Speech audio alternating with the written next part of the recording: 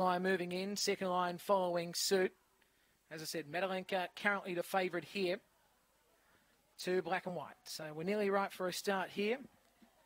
Signal is given. This is race number 2. Ready. Set. Metalenka running the favourite here.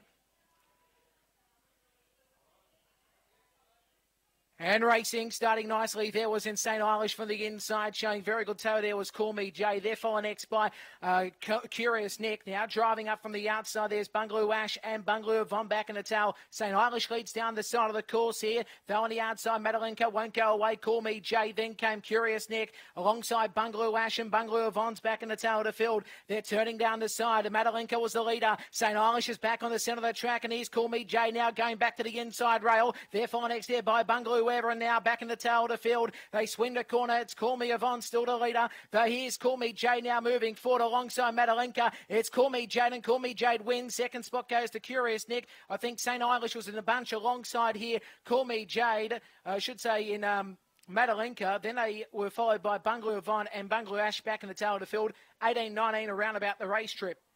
4, 5, 1 and 2 the numbers.